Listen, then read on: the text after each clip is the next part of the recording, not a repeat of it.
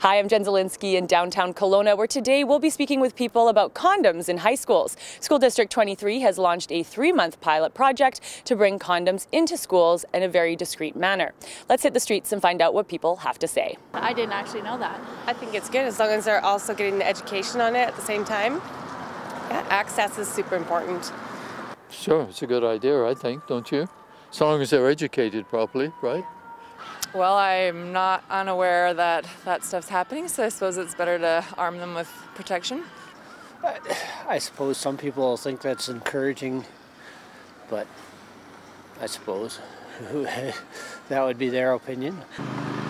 I don't know. I guess if it works for them, it's a personal choice, I guess. It's better than the alternative. Yeah. I think. Yeah, no, I agree with that. And better to be an embarrassed sneaking into a drugstore and try buy them, which, in our day and age, it was a little embarrassing. I don't know about now, but yeah. Well, I agree with that personally. Yeah, it's probably a good idea. They're going to do it anyways. We should be teaching the girls how to respect themselves and the boys how to respect girls and teach them to wait. If you'd like to add your voice to this topic, send us a note to letters@castanet.net. I'm Jen Zielinski in Kelowna for Castanet News.